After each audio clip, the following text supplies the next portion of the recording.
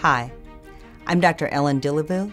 I'm a vascular surgeon and the Director of Vascular Surgery for the WakeMed Hospital System in Raleigh, North Carolina.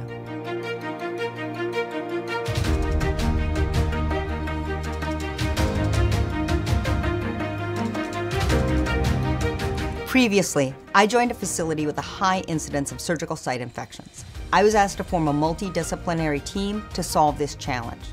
We implemented a lot of new protocols, and one of them was to start using 3M Prevena therapy on all of our incisions in the infrainguinal area. By the end of our 4-month rollout, we had significantly reduced the incidence of surgical site infections, and everybody just breathed a huge sigh of relief that we had finally seemed to get this under control. But then the hospital kind of came back at us and said, you know, the Prevena therapy is an extra expense and you changed a lot of protocols. Are we even really sure we need this? And so that prompted us to look back at our data, and we found that in a multivariate regression, Prevena therapy helped protect against surgical site infections. We actually published these results in the Journal of Vascular Surgery in 2019. And so with that, we started using Prevena therapy on everyone we thought was high risk.